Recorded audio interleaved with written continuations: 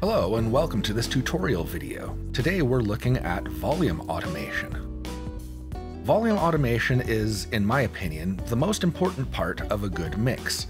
It allows you to turn up or down the volume of each individual track at various points throughout the song. This can be used for a variety of purposes, such as boosting a solo, ducking a rhythm instrument during a verse, or even muting or unmuting instruments. In Band-in-a-Box, each track can be automated separately, and you can even automate the master volume.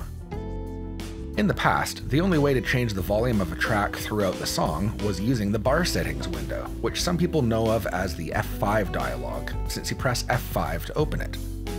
This works fine for many things, and still works in the latest versions of Band-in-a-Box, which is a good thing in case you have older songs that used it. However, there are some limitations when using bar settings. In particular, the biggest issue with bar settings is that the volume is set for the entire bar. There is no way to alter the volume of only a beat or two, or to have the volume change come in a beat early. As well, there is no gradual fade from one volume to the next, nor is there any easy way to visualize where the volume changes happen. This is a big one for me, as I'm a very visual person. Volume automation changes all that, not to mention it's way easier. Without further ado, let's dive into the tutorial. For this demonstration, I'm going to use one of our Songs with Vocals tracks. If your Band-in-a-Box package included Artist Performance Set 14, then you can open this song easily by loading the style Uplift from the style picker. Then click the plus button and choose Load Demo Songs. It has two options for this particular style. The one we want is the one that says Songs with Vocals. Volume automation is done in the Audio Edit window, so we need to go to the Views toolbar and click on Audio Edit. We then need to view the track we want to automate, so select the track you want from the mixer, or using the radio buttons on the top of the window. Once you're viewing the track you want to automate, click on the Automation button in the toolbar here. It looks like a black box with a blue line. This enables automation editing mode. You'll notice this blue line here. This is the volume offset for this track. As you can see on the left, it is at 0, meaning that there's no change to the volume. The way this works is moving the line upwards will increase the volume of the track from where it's currently set in the mixer, and moving the line downwards will reduce the volume relative to the mixer level. Now, since we haven't done anything with this yet, you can see it's just a horizontal blue line. However, if you click on or near the line, you'll notice a dot appear. This is a volume node. Now, a volume node is exactly what it sounds like. It's a single point where you have set the volume of the track. On its own, it's not very useful. However, watch as I drag it upwards. You'll notice the blue line leading up to it is sloping upwards from the beginning, instead of being horizontal. As you may have guessed, that means that the volume of this track will gradually increase, starting from the beginning until the song reaches this point, where the volume will then stay level. Let's hear what that sounds like.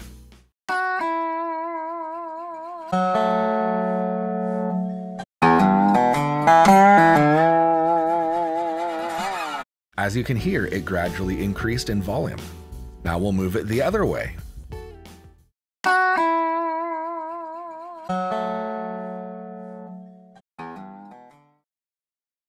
And as you can hear, it gradually reduced in volume that time. Naturally, you can add another volume node later on to bring the volume back up. As you may have noticed, bringing the volume node down to this white line here completely mutes the instrument. This reduces the volume of the track to -infinity, which effectively mutes it. I'll show you some good examples in a minute. However, for the moment, let me explain the basics. To start with, you may be wondering what dB means. This is shorthand for decibel, which is the standard unit for sound level. Decibels are a big subject, and I'm not going to go into too much detail here, but if you want to learn more, there are loads of excellent online encyclopedias where you can read up on it. The basics, though, are that decibels are a logarithmic ratio of power, meaning that a 10 decibel increase or decrease is a 10 times increase or decrease in power, or volume in this case. This is very similar to the Richter scale used for measuring earthquakes, where a magnitude 7 earthquake is 10 times as strong as a magnitude 6, and 100 times as strong as magnitude 5. Keep this in mind as you work on your song. Small changes in decibels can be a big change in volume. An easy one to remember is that 3 decibels increase is roughly twice as loud. Since the volume automation in Band in a Box is a relative control, this means that you can adjust the overall level of the track using the mixer without changing the automation. Let's say, for example, you spent hours automating the vocals to level things out, but of course your singer wants them louder. You can simply adjust the mixer a little bit louder to satisfy them, without having to re-automate everything. Now that we've learned the basics, we should learn the controls. We've already learned that clicking on or near the blue line adds a volume node, and that clicking and dragging a node lets you move it. But it's also possible to move multiple nodes at once. Simply click and drag in the audio window to highlight an area. Then you can click and drag on the highlighted nodes to move them simultaneously. If you accidentally add a volume node, it's easy to remove it. Just right-click or 2-finger click on the node, then select Delete. This works when multiple nodes are highlighted too. You may have noticed just now that the right-click menu gives you some options to set the decibel amount. You can set to an exact decibel level by clicking on the first option, then typing in a decibel value and clicking OK.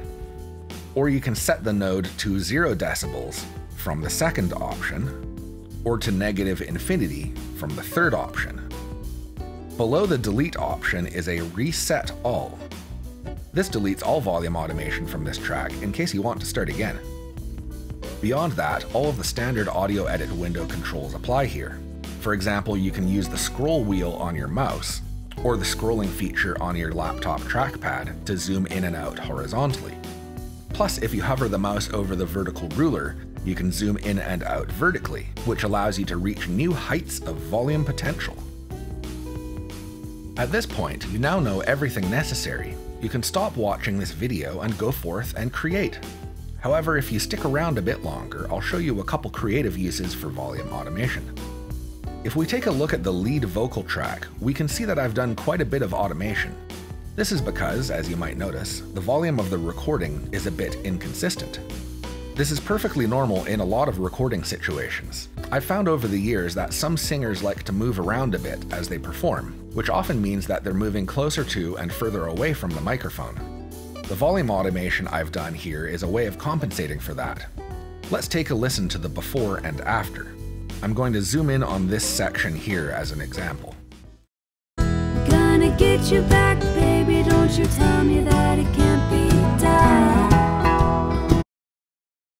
Gonna get you back, baby, don't you tell me that it can't be done. You'll notice that the vocals are clearer and easier to hear the second time around. The singer starts off a bit more powerful at the beginning, backs off a little bit, then gets a little bit louder at the end. So to compensate for that, I brought the first bit down a little, bumped the next section up a little bit, added a little slope here since the audio kind of slopes the other way, as you can see, and boosted this one syllable here. Now you might look at this one syllable and think, gee, it's almost the same volume as the rest, why is he boosting it? Excellent question. The reason is because our ears work in a non-linear fashion with regards to frequency. That particular syllable sounds quieter than the rest to my ears, in part because of what's playing in the background, but also because the word be has less upper frequencies than the other words, so I gave it a slight lift to make it sound roughly the same level. Another example here is at bar 34-ish. The singer kind of swells in the middle of this phrase, as you can see, so I dipped the middle ever so slightly just to make it not so overpowering. I'll play that section for you here.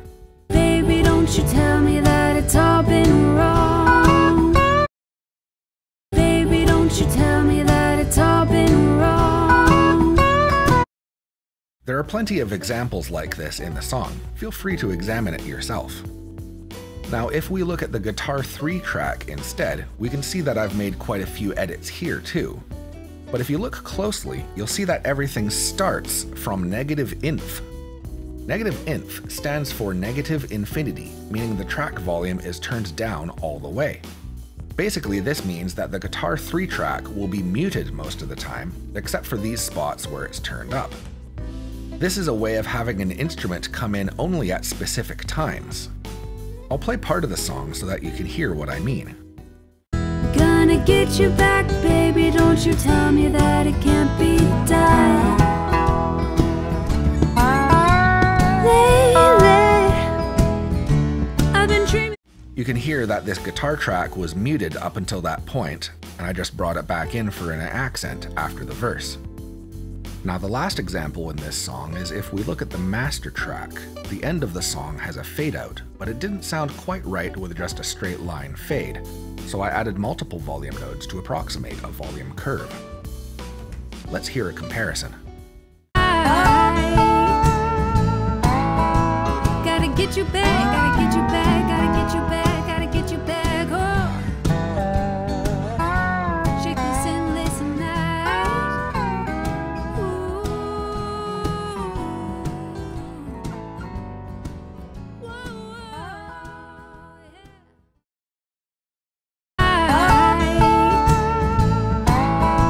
gotta get you back, gotta get you back, gotta get you back, gotta get you back, oh. Shake this and listen night.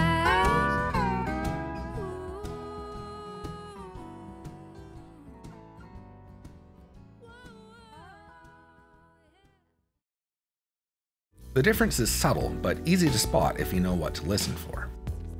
Either way, we've now covered how, where, and why you should use volume automation today, so that concludes our tutorial. I'll leave you with some parting advice. When it comes to volume automation, trust your ears. If it sounds right, it is right. And with that, we're done. If you have any questions or you run into any problems, feel free to contact our tech support team. They're available by phone, email, and online chat, and they would be happy to assist. Alternatively, since mixing can involve some very personal creative choices, you may want to check out our web forums. This is a place where Band in a Box users from around the world congregate to share their expertise and opinions on the matter. Either way, keep on keeping on, and as always, have fun.